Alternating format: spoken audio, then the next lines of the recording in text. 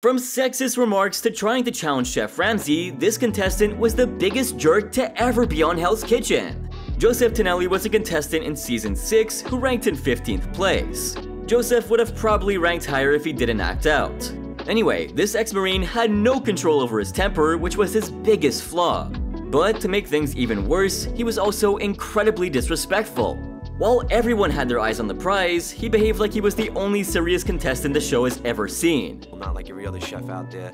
I figured that this might be the way I can actually step to the top. This is what I can take. According to him, what made him different from everyone was that he was Joseph. My background, and who I am, where I came from. I know there's no one else like me. That's pretty egotistical. On the first day, while everyone was having fun interacting and taking notes about tips given by the former contestants, Joseph just looked bored. He had this know-it-all attitude, and none of the tricks given by the former contestants seemed to impress him. This was made clear through his interaction with Colleen Creek. During her time in Season 5, Colleen had run into some trouble where she sent her food out to the pass without tasting it. So, while sharing her experience with the newbie contestants, she brought this incident up. And it totally makes sense to take note of this. Sometimes the pressure of the competition and being under Chef Ramsay's watch can overwhelm you and make you mess up. The sole purpose of this interaction was to remind the new contestants how the competition could affect their decision making. But Joseph wasn't having any of it. When Colleen was done, he sarcastically added that he hoped someone would teach him how to tie his shoelaces. Thanks to his know-it-all attitude, he openly trashed Colleen's tip, which according to him was way too dumb to be shared. Being someone who had such a sour attitude from the get-go, Joseph's response was a clear indicator that he wasn't going to be a fun person to be around. And sure enough, he proved to be the jerk we expected him to be. In the first episode during the Signature Dish Challenge, Joseph was the third person to have his dish judged by Chef Ramsay, and he went up against Tennille Middleton. Before revealing his dish, Joseph stated that he was going to have to do everything it took to win this competition. But how he said it will make you raise your eyebrows. I want this, and I'm going to get this. None of them will get in my way. Joseph then presented a roasted veal chop with vegetables. The meat was perfectly cooked, but the Brussels sprouts needed some more time for the right crunch. Seeing the undercooked Brussels sprouts, Chef Ramsay asked Joseph to taste them. But instead of directly listening to Chef Ramsay's request, he got defensive and asked for a fork. When Chef Ramsay told him that he could take a bite without a fork, Joseph shocked everyone in the room by saying this. I'm not an animal. Okay, now that level of arrogance wasn't required. And definitely not with Chef Ramsay. Chef Ramsay immediately asked him to not get so defensive, but Joseph wasn't ready to let loose. To make things even worse, he declared that it looked like he was gonna go head-to-head with Chef Ramsay. Well, good thing he didn't say this to Chef Ramsay's face, since if he did, I'm sure he wouldn't have been as confident. But Chef Ramsay could tell what was up, and he wasn't scared at all. He gave Joseph one long stare to remind him who he was talking to, and then tried to play it down by saying this. Relax. What a shame. Anyway, in the end, his dish failed to score a point, and he ended up losing the round to Tennille. Despite that, Joseph got to taste the sweetness of victory after the blue team eventually won the next challenge. They were rewarded with a dinner on the Hell's Kitchen patio where they ate dishes from Chef Ramsay's London West Hollywood. But Joseph proved once again to everyone that he was going to be a pain in the butt. During the dinner, he made a very sexist comment about the red team. And this didn't sit very well with any of the contestants who were just trying to enjoy themselves. He then made a sly remark while raising a toast to the women by saying this. Fellas, get used to it, alright? Get used to it. This one remark was more than enough to show you how Joseph truly was. Every time this man came on screen, he did or said something controversial. Plus, it would always get worse. That same night during the dinner service, Joseph was at the garnish station with Dave Levy. When the blue team had served 8 tables of appetizers, Louis Cardio was caught doing some of Joseph's job by cooking the spinach. Then Chef Ramsay asked Joseph why Louis was doing his job, and he bluntly replied that he didn't know. Louis then said that he believed that he should be the one to put all the dishes together. After Chef Ramsay told Louis not to touch the spinach since they already had enough problems cooking the lamb, Joseph asked if he could cook the lamb himself. But Chef Ramsay refused. He also snubbed Joseph by telling him that he looked like an absolute idiot. Hearing this, Joseph obviously felt humiliated, and he reacted very aggressively by telling Chef Ramsay that he's got it. Every other contestant who was witnessing this felt shocked. Jim McGloin even went on to say that Joseph was acting like he was at war despite being in a kitchen. And he only had one piece of advice to offer. It was to calm down and cook some carrots. The service, however, did end on a bad note, and both kitchens were eventually shut down. Despite the disastrous end, the blue team won the service for serving a few entrees. So, one way or another, whether he deserved it or not, Joseph always ended up winning the challenges thanks to his team's combined effort. The next day, Chef Ramsay introduced the shrimp cleaning challenge to both the teams. And once again, Joseph was back to being his cocky self. When Chef Ramsay was explaining the challenge, while all the contestants listened to the instructions, Joseph was just overconfident. He declared that it was a very easy challenge and one that even a simple cook could do. However, when it was time to have his dish judged, his confidence fell into the abyss. Joseph was the fourth person to have his dish judged. The famous chef found Joseph's performance to be disappointing since he only managed to clean 5 shrimps. Well, it looks like the challenge wasn't that simple after all. However, once again, he was able to join the victory toast after the blue team defeated the red team by 45-44. The blue team was rewarded with a day at Newport Beach for a lunch of seafood, shrimp, and a raw bar with Chef Ramsay. I have to say, Joseph was one lucky guy, but he failed to acknowledge this. Now, how many contestants do you know who screwed up almost all of their challenges and still managed to celebrate a win with their team? Barely any. But Joseph didn't deserve those rewards. And he wouldn't even let others enjoy what they earned. While everyone was enjoying their meal and ecstatic to have lunch with Chef Ramsay, Joseph just didn't seem to enjoy any of it. He stated that he was learning nothing throughout his time on Hell's Kitchen and asserted that nothing gets accomplished by just running the mouth. But wait, isn't that exactly what he was doing? With his little sly speech, Joseph managed to ruin the fun and disappoint Chef Ramsay with his useless and absurd comments. I didn't come here for lunches and all this, you know. That's not what I'm here for. I'm not gonna lose my eye. Everybody was visibly taken aback by Joseph's words, but Dave Levy didn't want anyone to spoil his mood. He was feeling fired up and even relaxed at the same time to dine alongside Chef Ramsay. But despite that, Joseph continued to ruin the atmosphere. It's good to get out, but I don't really care. After listening to that comment, Dave said that Joseph was hot-headed and a little too intense with the way he was trying to disrespect Chef Ramsay. While everyone was clearly having fun and enjoying their dessert, Joseph was the only one who looked uncomfortable. In fact, he looked pissed. Okay, so what was this guy's problem actually? The next day, during the dinner service, Joseph was at the appetizer station with Jim.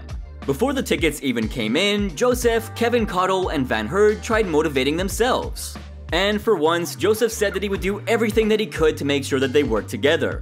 And when Kevin sent a raw halibut to the pass, Joseph suggested cooking the fish by himself since he didn't want to have a bad finish. He then took vocal control of the fish stations and asked the blue team to shut up and relax since they were looking like chickens. After many struggles in both kitchens, Chef Ramsay ordered the teams to send shrimp cocktails to the diners and shut the kitchen down. Now, during the deliberations, Chef Ramsay asked Joseph to name a nominee, and that's when all hell broke loose. Instead of just following Chef Ramsay's instructions, he decided to act arrogantly. He said that he wasn't gonna call out the worst performer from the blue team since they could speak for themselves as they knew who they were. But Chef Ramsay wasn't happy with this answer. Hey, smart. I asked you to tell me. Who's the first nominee and why? But he did give him another chance to correct his mistake and asked him for the second time.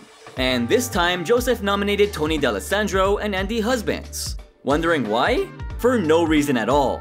And Chef Ramsay wasn't appreciating this kind of brash behavior. I know you may be slightly stupid. First nominee and why? However, he got another chance to name a nominee. And this time, he just went with Tony. But all he said was that he knew why he was nominating him. Then, almost out of nowhere, Joseph started to show a lot of attitude towards Chef Ramsay. He arrogantly tried to trash the rules of the competition by saying this. What do you want me to say? What do you want me to say? They know who they are. We chose as a group, and they stood out and they said they belong there.